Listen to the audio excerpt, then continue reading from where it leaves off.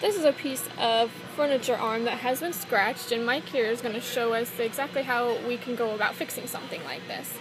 So what's the first thing you normally do?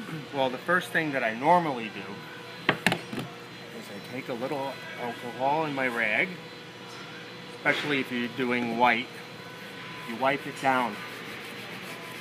This way you clean off any of the debris that's going to be in there and it doesn't get mixed up into the material. Okay. Then, what I'll do is, can you still see the scratch? Mm-hmm.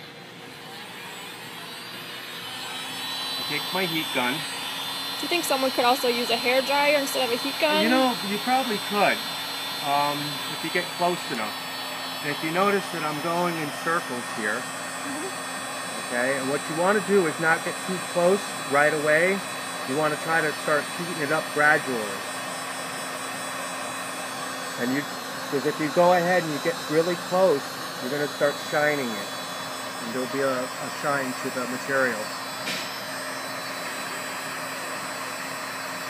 And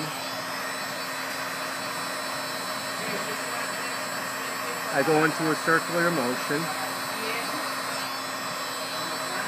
You let it cool off a little bit if you don't get it all the way.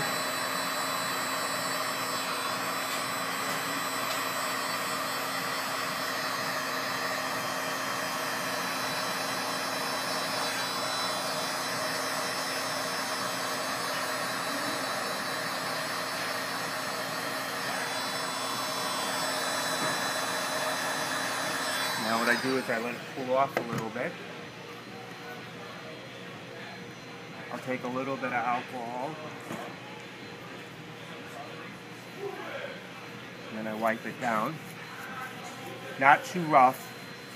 You don't want to smear anything, especially the grit that's on the chair arm.